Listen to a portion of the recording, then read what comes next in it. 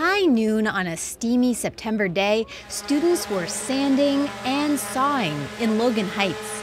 They're converting a vacant lot into a community gathering space called the Gilliam Family Community Garden and Park.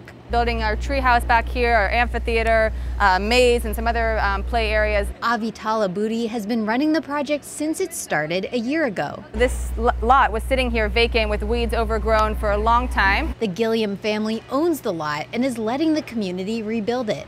That means they don't have to wait for the city to develop a park in the area. This is just the community coming together to create a gathering space that didn't exist here, that the community really wanted to see and deserves in this neighborhood.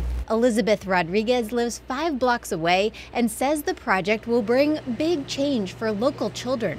They're really excited to have a space where they can play, where they can be with their friends, and that they can actually access that's not out of their neighborhood. That's why students were working hard over the weekend to finish the bulk of the work on the park. The kids themselves have come out here and invested their time, their blood, sweat, and tears into this. Organizers hope it'll be open in November. Claire Tregesser, KPBS News.